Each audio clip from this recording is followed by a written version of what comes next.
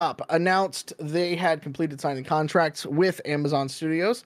As expected, Henry Cavill will be the executive producer of whatever they're making in 2024 to 2025. At the moment, they don't know if they're making a movie or TV show or both. And at this point, all I can say is I'm personally excited for this.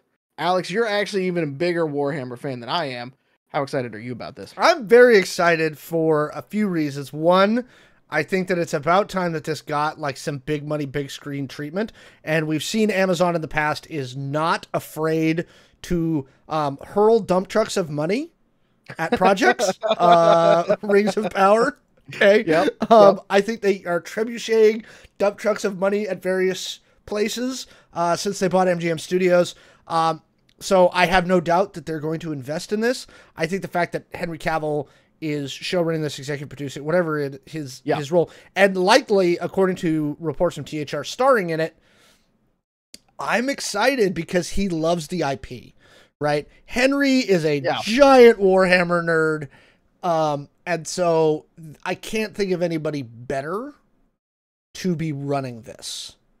More importantly, he's a big World of Warcraft nerd, and everybody that has photoshopped his face on Arthas, I still want that too. But I will say the only thing that is tempering a little bit of my excitement about Henry Cavill and others being a part of this is that he's a fucking Custodes player, and Custodes are the cheesiest fucking army to play in Warhammer. Come at me in the comment section. Orcs for life, baby. But yeah, no, he is really a Custodes player because he did entire streams showing painting his Custodes army and stuff. I mean, if there's anybody that can breathe a little bit of life, I don't really like the Warhammer lore as much in the books and things like that. I have a big issue with how dark and things like that. I know in the grim dark future, blah blah blah. However, there is room for actual like non-emo stories in the Warhammer world. And yes, I'm saying that most of the stories that have been written about Warhammer are pretty fucking emo. So maybe he can actually bring us some really nice, good stories that are still solid, that fit the Warhammer lore. I'm not saying let's go comedy or anything like that. That's what the orcs are for. But I think if there's anybody that can probably steer the ship in the right direction and give us a good, solid adaptation of Warhammer, I think Cavill's probably the right person for it. Somebody's bringing up that there were 64 books for the Horus Heresy, and you have a note here. Apparently there's something new releasing there. The end of it is coming up in February 2024. I think I actually put 2023 in the thing. You did. It's 2024. But that's okay. Yeah. So the Horus Heresy, they're finally getting through the entire Horus Heresy. Chris the Lemur says in chat, give me the orc show. I would call me.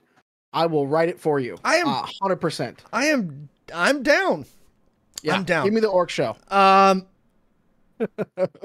I'm curious which direction he's going to go. I've heard a lot of people on social media calling like, do it Rogue Trader style. That way you get the widest swath of the galaxy, right? Yeah, you're not just locked into like one Space Marine unit or one IG unit or one whatever.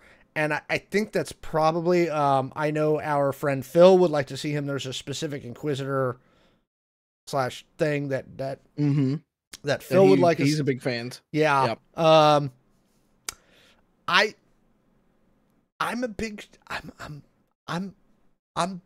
hyped for this one.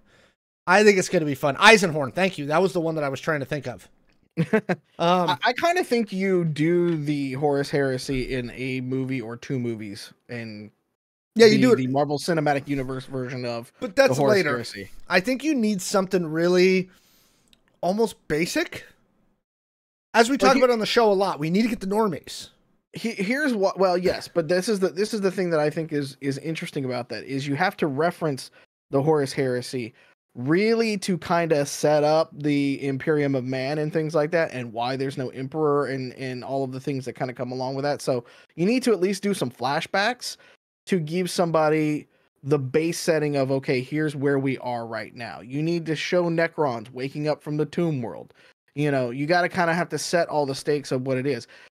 Which is the thing that I will say about Warhammer is when it comes down to the like base beginnings of whoever you want as the big bad, which I think Necrons, Drukhari, things like that could be really, really cool.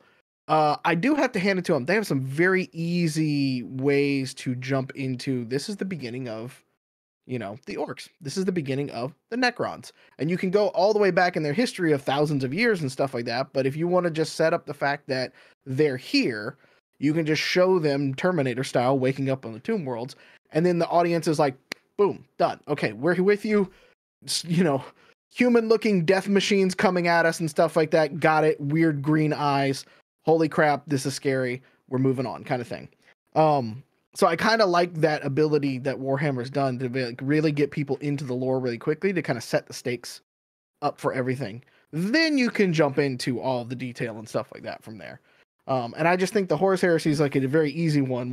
There's an army that got corrupted. The armies turned on each other, and thus we have this whole thing. Now I know there's 63 other books to have to deal with, but 64 in total, but it's one of those kind of things where I think it is a kind of, when you break it down to bare bones sort of thing, there's a very simple premise that you can bring along the normies for something like this, which is what Halo didn't do. And I think that's kind of the big thing that we can learn from a series like that. Somebody in the chat's bringing up like a 15 season show. The thing about Warhammer, and I think that this is another thing that a lot of the studios are looking for. Every studio wants their multi-billion-dollar franchise, right? Everybody wants it. And not everybody has one.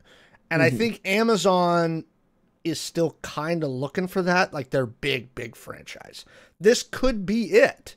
There is enough source material here and enough of a strong customer base on this franchise already that if you can build on what's already there, I think you've got a really good chance of turning this into a multi-billion-dollar entertainment franchise on top of what GW already does. I tend to say that Warhammer is much more niche than even like Fallout, especially in America. I think you're going to get a lot more people that are going to get on and hyped about the Fallout series that they're coming out with, which if you haven't seen that video that we did about it, we're hyped for it because they've gotten a lot of things right. Yeah. Which then leads me to believe that if they got the power armor from Fallout looking really nice and everything like that in the set folders, we're going to be able to do Space Marines, which is not always easy to do, and a lot of people have screwed that up. Yeah. I think the thing that you need to do with a series like this, because somebody in the chat just said they talked about what's a Primarch, what's this, what's that. Forget it. Don't even say those words. Don't even bring any of that crap out. They don't call it, and do it like the MCU does. They don't always call people by their call signs. They don't, they mention that Wanda Maximoff is a Scarlet Witch. They don't call her the Scarlet Witch all the time. They call her Wanda.